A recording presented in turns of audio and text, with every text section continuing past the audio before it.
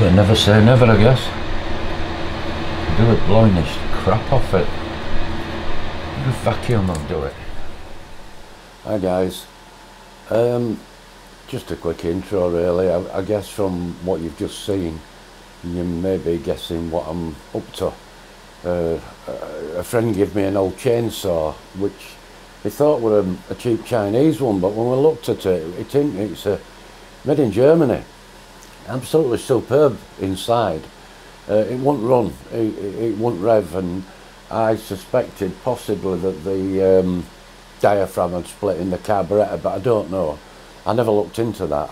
All I wanted was the internals at the engine to build the hit and miss engine that I plan to do. I've seen lots of little ones. Andrew Whale made one, Learning and Turning.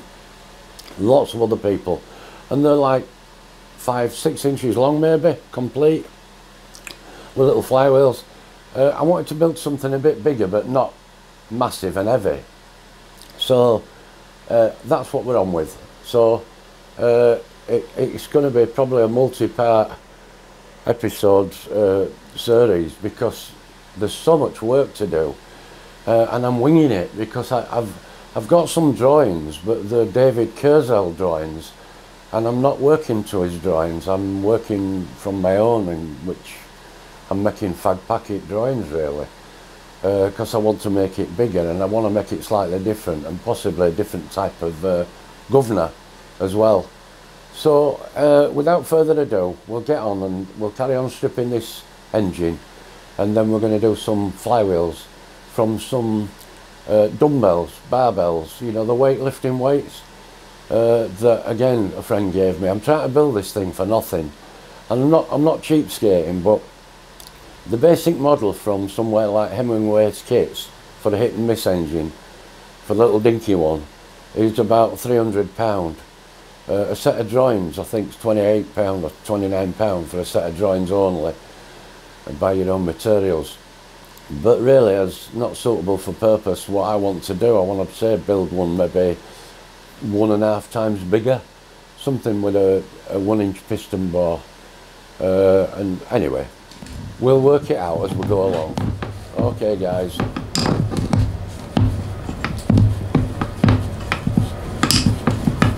One little engine.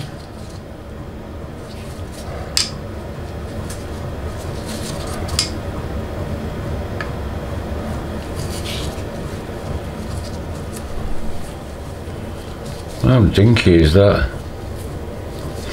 That Conrad's bronze. Got loads of slap that way, but I suppose it must be meant to be like that. Needle roller bearing, it had 1 foot little end, needle roller.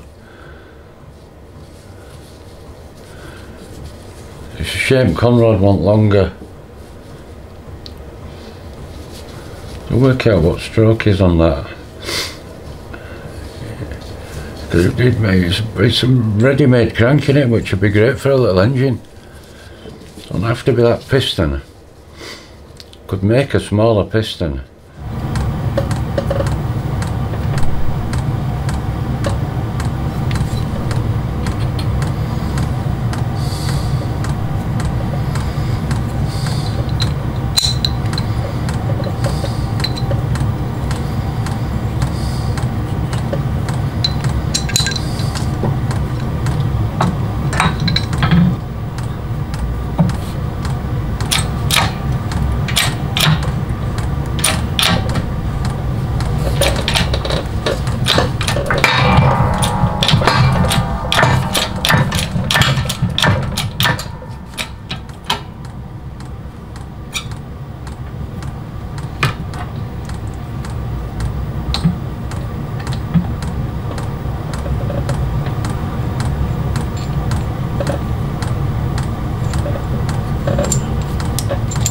That's enough.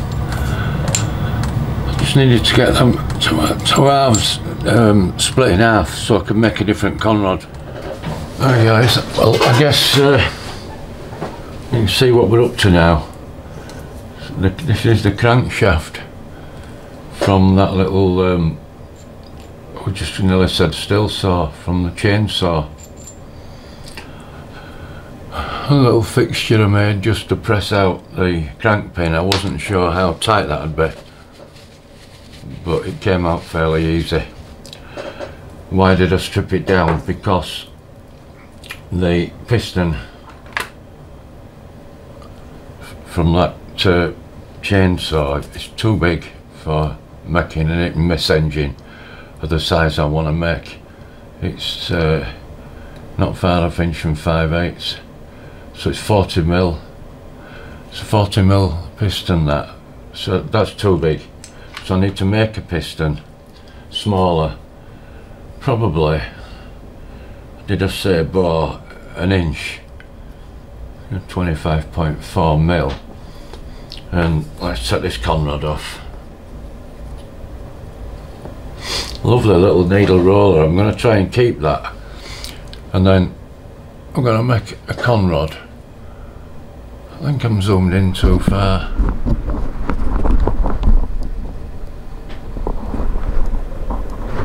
So I'm going to make a conrod, and it's got to be longer than that. 2mm is that crank. 16 from the centre of the main shaft to the crank pin centre is 16, so it's got a total throw of 32mm,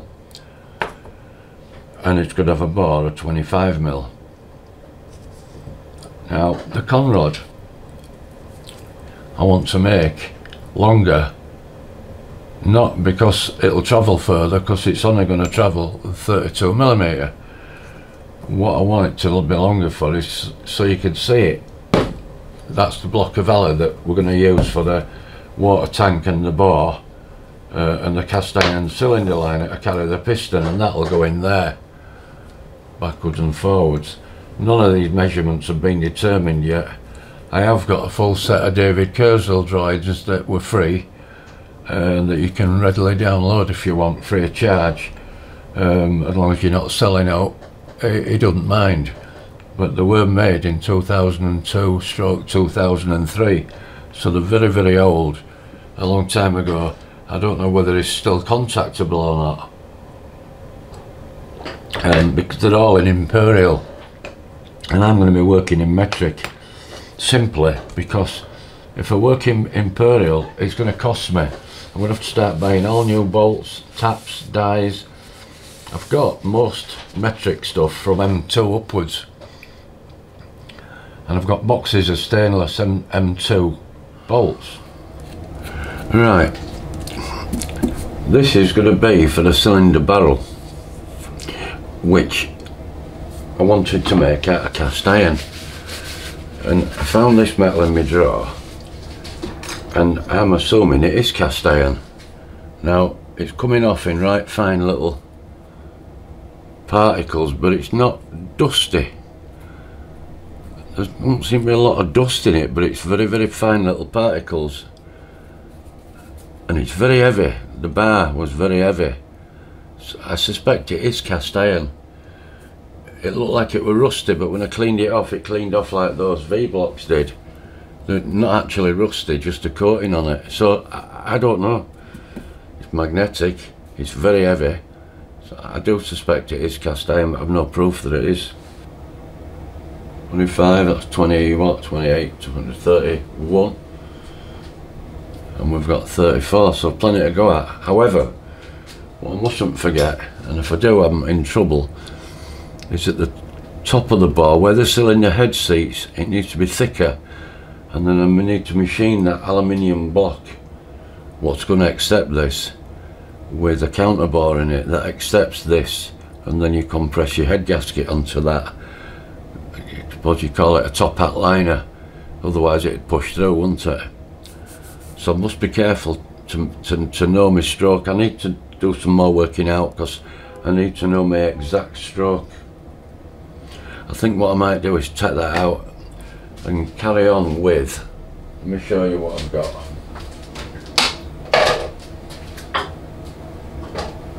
I did tell you that I wanted to try and make this as cheap as possible, a note engine. Now, a friend of mine who did a bit of weightlifting, and he don't need these anymore, he gave me these. I've got two of those and two of those. Now, I think they'll be too light and too small for Flywheels, but I think they'll be bang on. So I think the ones on the Persil drawings are 4" and they're over 5, but they've got the round on there, which I'm going to machine off so that's smooth all the way around. I've got to then get them in milling machine. I'll get them in there. I could do it with maybe a lathe tool. I don't know whether it would or not, or if not, on rotary table with a milling tool, and get rid of this Pro Power 1.25 kilograms, machine that off. Same on that side, machine that off, and then I guess create spokes that look like the Persil drawing ones, a bit like that. I suppose that idea.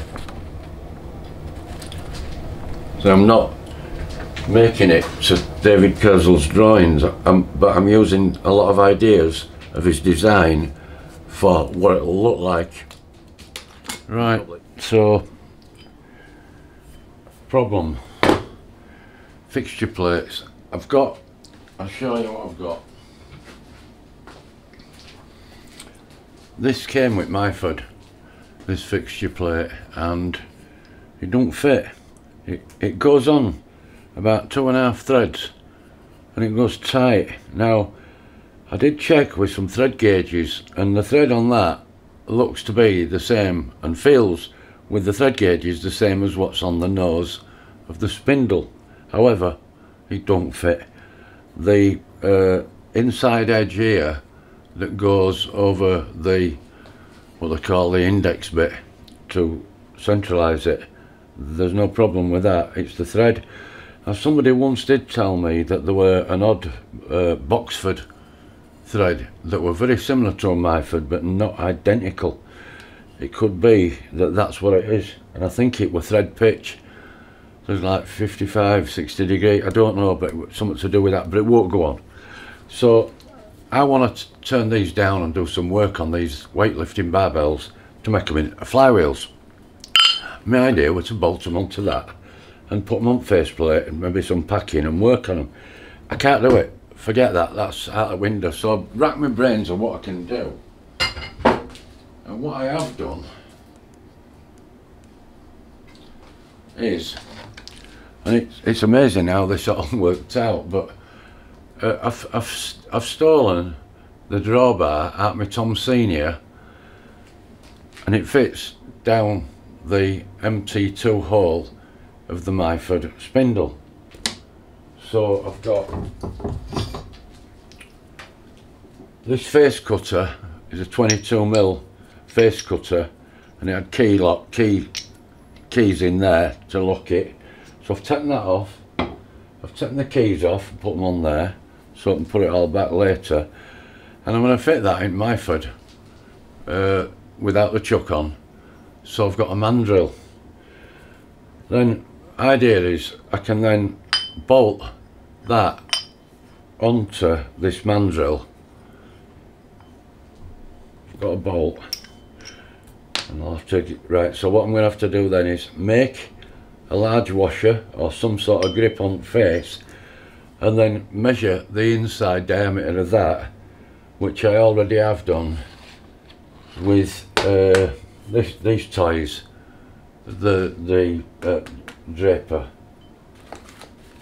bore gauges, which I thought I bought them and I thought I'll never use them, and I have. So put bore gauge in there, check that. I checked it with the digis, but I also checked it with some good micrometers too, and I've got the inner bore of that as 26.8mm. So I need to make a sleeve that'll fit in here and reduce down to this, which is, yeah, that's bang on 22, which I've measured again with mics, and that's bang on 20. I need to make a sleeve that'll go in there that's 22mm bore and outside diameter of 26.8mm. So I've got to make that. All about doing these little models, it's fixtures and fittings, isn't it? Tons and tons of fixtures. What I am going to try and remember to do, if I can, is every time I make something, some sort of fixture, is put them in a box and keep them all, and then at the end I can just see how many different fixtures that I made.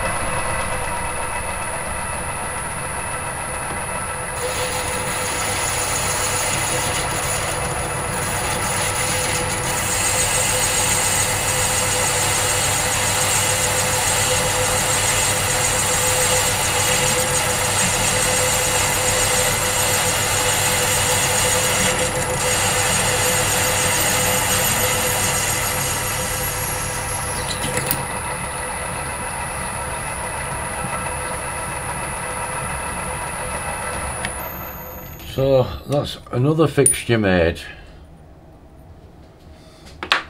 I think there might be one more to make. Might be a steel washer for the top to hold it all on. I'll clean that off, and then that should just stick proud, and then the weight goes on. Come on.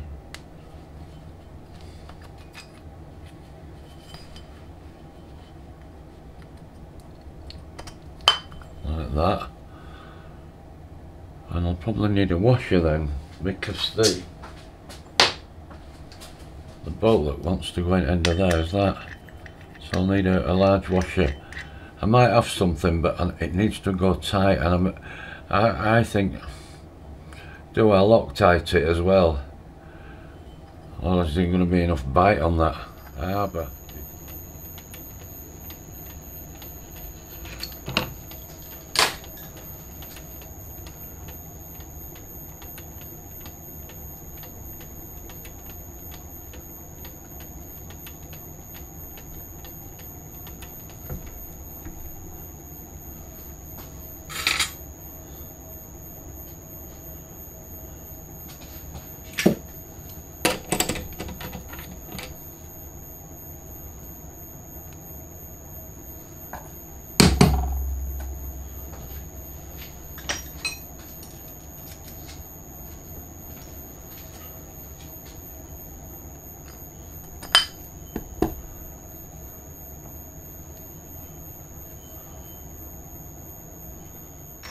think that'll be too long. Well, that's my idea.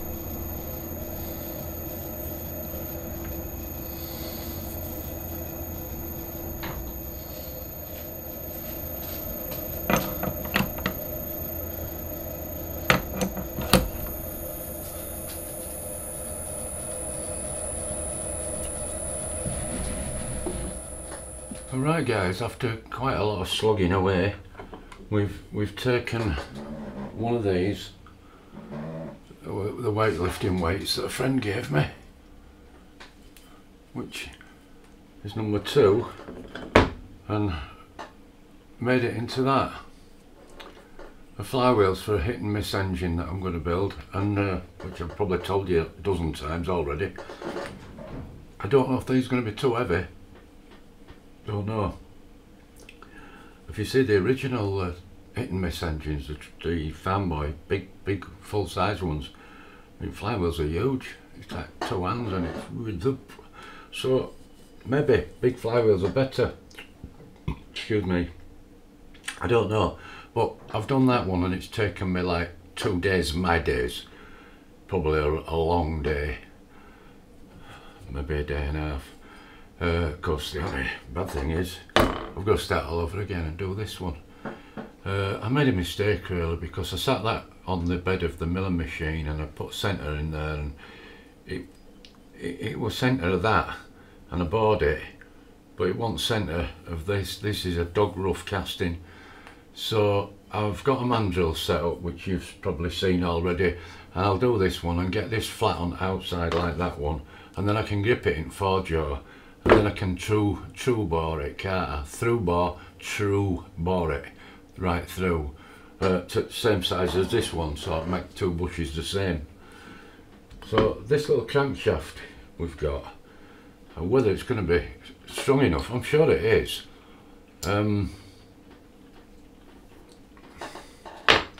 Today this piece of brass has come, so I've had to buy something. Everything so far hasn't cost me a penny, it's all been free. And the whole idea of building this engine was, I think Andrew Whale, Learning and Turning, Andrew Whale, he built an odds and ends, I think they call it, engine. Basically what bits you've got scrap in your bins, but you always end up having to buy something, don't you? But that's going to be the conrod.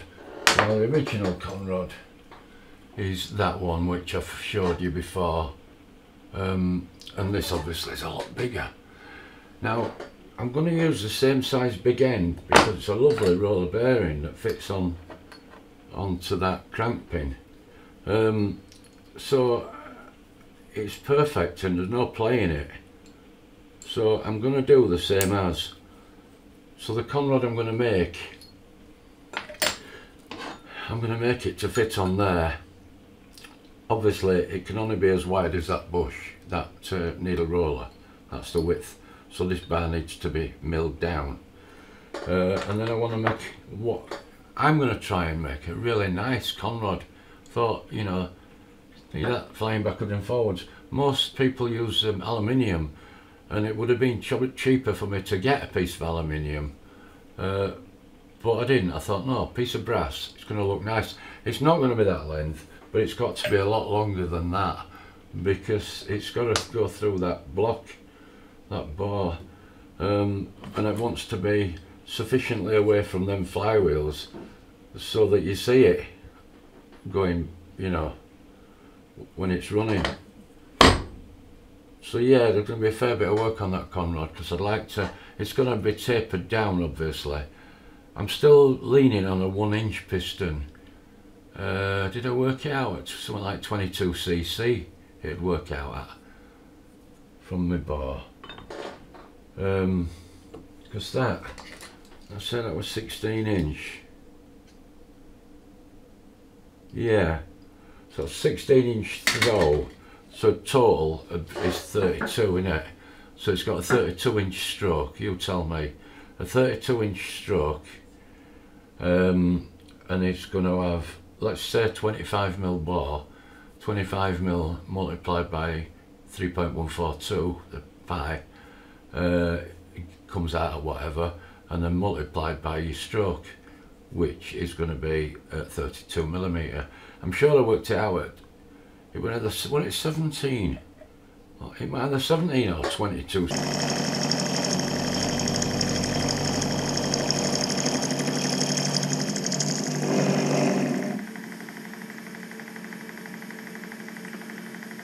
So this is one of the crankshaft webs. I took them down with the sander, the angle grinder, and a flat disc on, and then I've milled it to get it flat. Bit rough that, I could do with stoning, I guess. It's picking up a bit. Well, maybe I should have used a bit of oil, but it'll smoke like mad, I guess.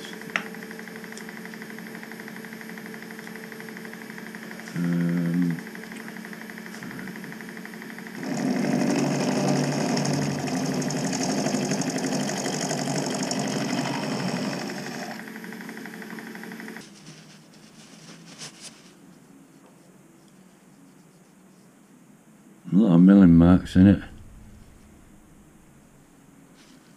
I've got it back flat again.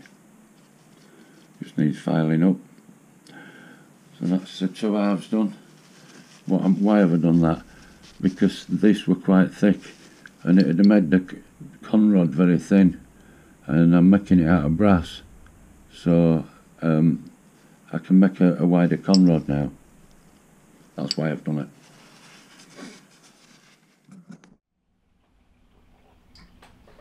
Right guys, that's the end of part 1. I don't know how many parts there's going to be to this, but there were certainly an awful lot of work on these. I mean, they've turned out absolutely stunning.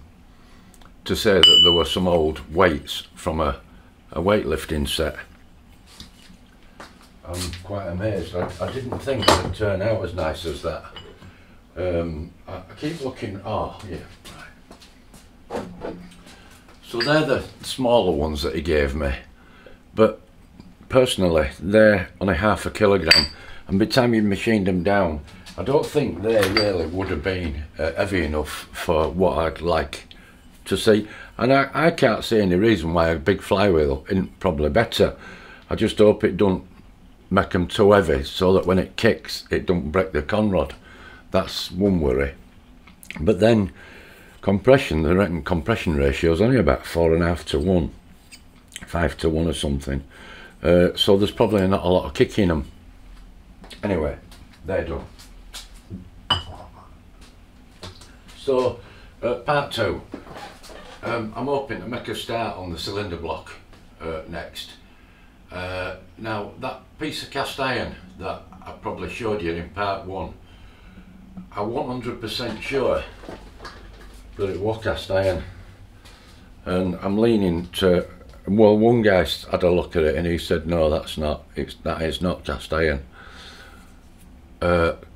So I've actually had to buy a piece, so I'm keeping tabs on what I'm spending, but that were £19.75p for that chunk. It's a 40mm diameter cast iron, so that's for the cylinder bore. Won't get two out of it, but yeah, so that's for that. But I'm not going to be doing that next. My part 2 is probably going to be all concentrating on that cylinder, because there's quite a lot of detail in it, and obviously I want to get it right. And then there's the hole to bore down it for the water jacket, etc. Although some people say that you don't really even need a water jacket, they do it just because it looks good. But because it's a hit and miss, and it only fires every now and then, it literally cools itself, and they never get warm. Okay guys, thanks for watching. Give us a like, and if you do like it and you've never watched this channel before, click on that subscribe. It don't cost anything, it don't cost you any money to click on subscribe, and you can subscribe to as many people as you want. I think I'm subscribed to something like 400 different people. So yeah, thanks guys, hope you liked it, and I will try and make part 2 not as long. I think this was about 30 minutes long maybe. I know they're too long, but there's so much work goes into it that, anyway, you know what I mean.